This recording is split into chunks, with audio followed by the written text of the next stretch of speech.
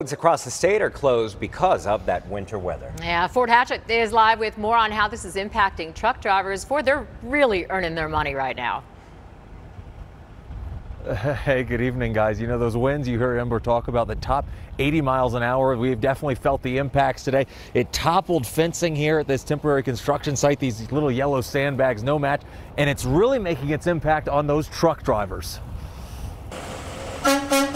Oh, you feel like I just want to fall. It wants to pull you over, you know.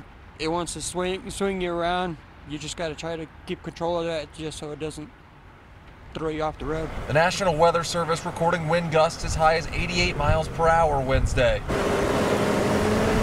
Just hold the wheels tight as you can and try to don't go too fast, but keep it steady. Some drivers stopping rather than fight Mother Nature. You need to stop in the safety place.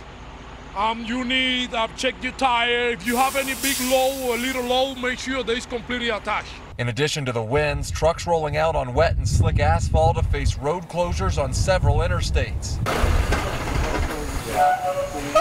Adding another headache for drivers. There's a lot of semis up there sitting, waiting it out to go up because that's the only way they got to get through. Some trying detours instead of waiting. And the last stop has 14 hours to get to my destination, so I have to drive like 3 hours more to go to US 17. But all that time begins to add up.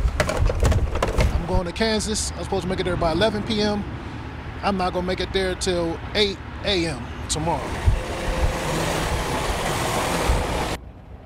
And all those truck drivers asking anyone on the road to make sure you give them extra space just to make sure that everyone is staying safe. Faye?